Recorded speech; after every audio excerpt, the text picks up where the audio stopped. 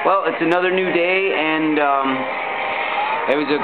we had a good long walk yesterday. It was a great adventure going over the bridge, over to Patriots Point, looking at the amazing airplanes and the ship itself. It's always been amazing to me to see how those guys lived at sea while they were defending our nation.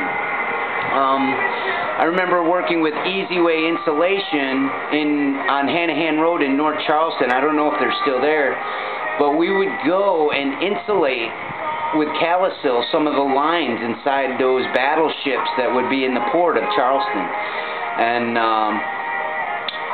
I don't think we ever worked on an aircraft carrier, but I remember going onto ships, down in the engine rooms.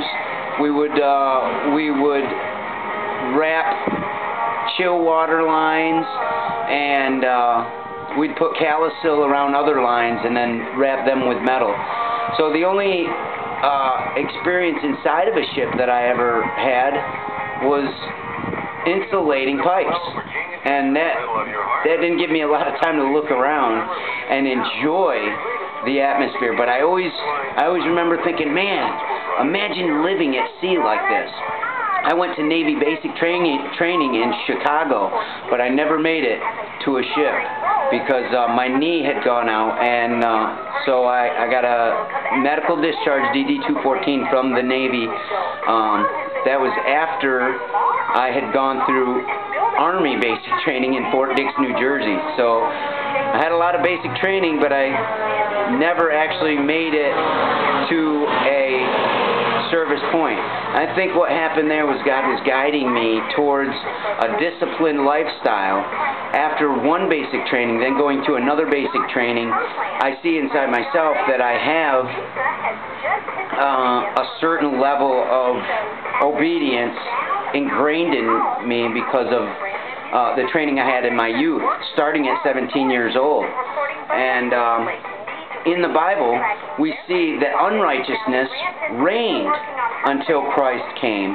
And when Christ came, the hope in God was that righteousness would now reign after we've seen what righteousness looks like. Because there was no example of righteousness before Christ. Let's ponder that today as we looked at what God required of Himself. We looked at what God requires of us, and we looked at what Satan tries to require from us in order to enslave us. Let's look at what we should require from ourselves as obedient children to God today. Okay? Mary and Austin, I love you so much. I'm thinking about you. Last night was awesome. I imagined you and me running around looking at the airplanes while Mommy maybe was taking pictures, and I don't know, I had a good time.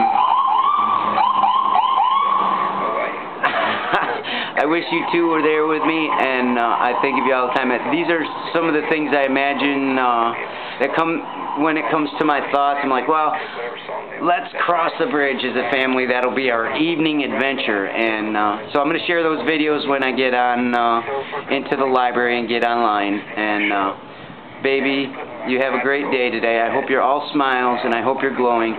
Son, I hope you have an adventurous day today too, and Daddy loves you. Honey, I love you so much, and let's have another day. 4th of July is coming. We're going to try to figure out where the fireworks are going to be, okay?